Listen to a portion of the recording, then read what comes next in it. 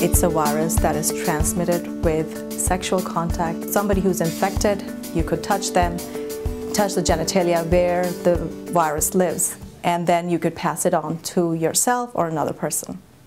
But you cannot pass it by touching things. So if an infected person sits on a toilet seat, and if you touch that, you won't get that. And that is why if you think about protection from this by using condom does not happen, because it only covers only a certain part of the body. And if you touch other areas during a sexual intercourse, you would still continue to transmit the virus. And that's why it's important to talk about how to prevent that infection.